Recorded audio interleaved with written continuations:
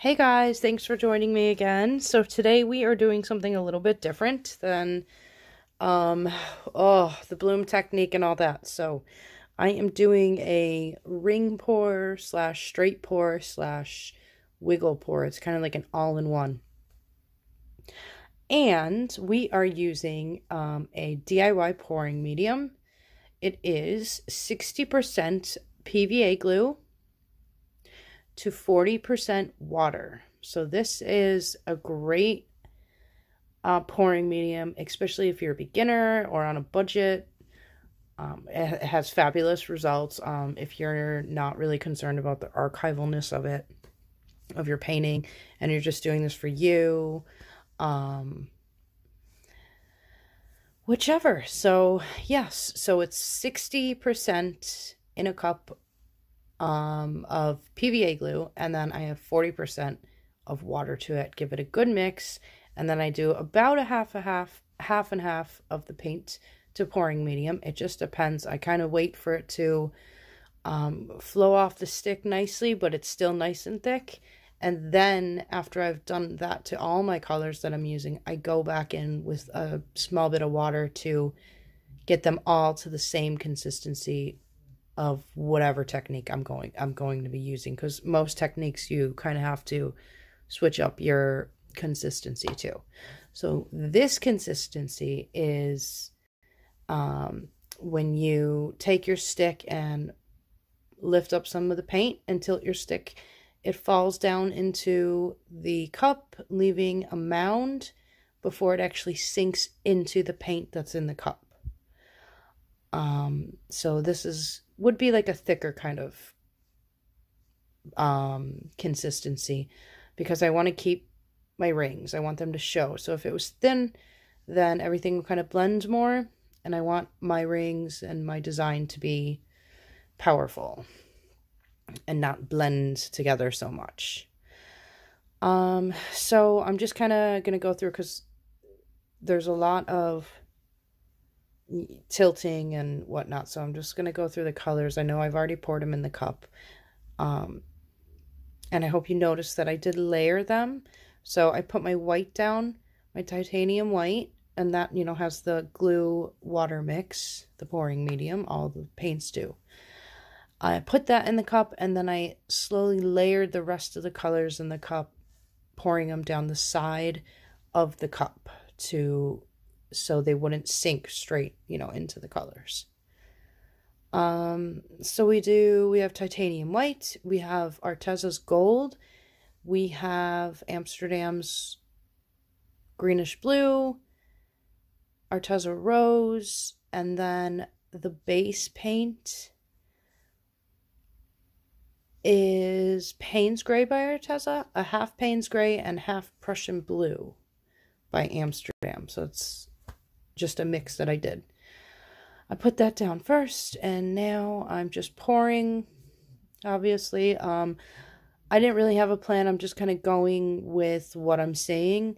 So I think at first I was doing like a straight pour, and then now I'm doing a ring pour, and then I think I go back to a straight pour, and then at the end I do like the wiggle pour or whatever it's called.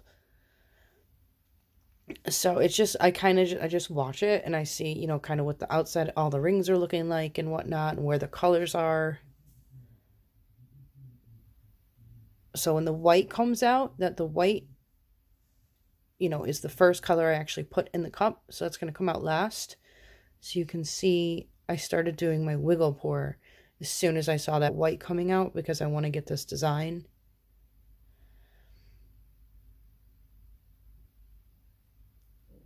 And what else to do?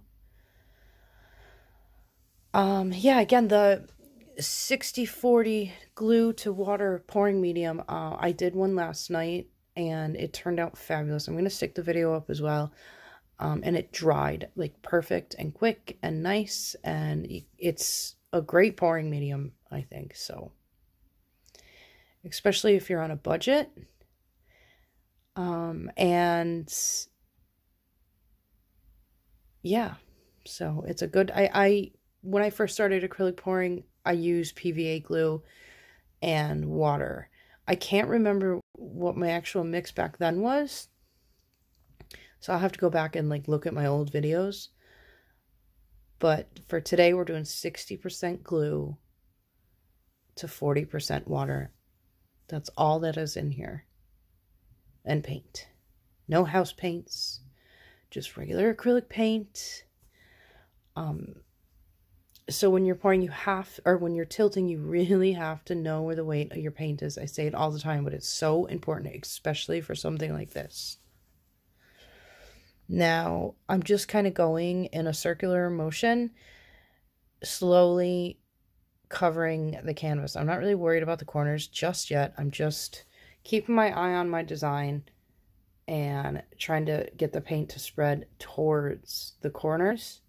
And now here I go for this bottom, or my top left corner right now.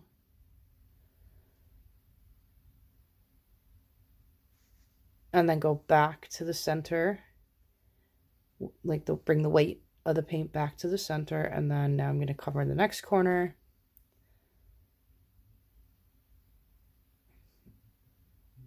And when you kind of like go over the corner and then come back, you get a lot. You get the like the ribbons, like the rings pull back when you're pulling the weight back. So you get this really cool like movement in your painting. I like it. Anyway, so I'm coming back, and where am I going now? To that other corner, I think.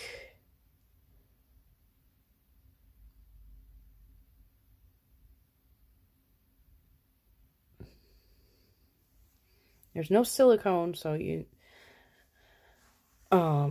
don't know if you can see there's a good few cells in there. I haven't torched yet. I'm actually, I don't know if I can't remember if I torched this. I didn't want to get like loads of cells. I think I might have torched high up so I can, you know, high up but close enough to pop any air bubbles that I might have had. I can't remember. We'll just have to see. But I absolutely enjoyed doing this ring pour. It was like so just satisfying and nice to be doing something else. So yeah, I think I'm gonna go for an open cup. I've never ever done an open cup before, so I think I'm gonna try that with some of my leftover paint that I have from this pour this evening. But here we go for a close-up, and I'm going to start to sign off before I get kicked off. I think we're going for a close-up, are we?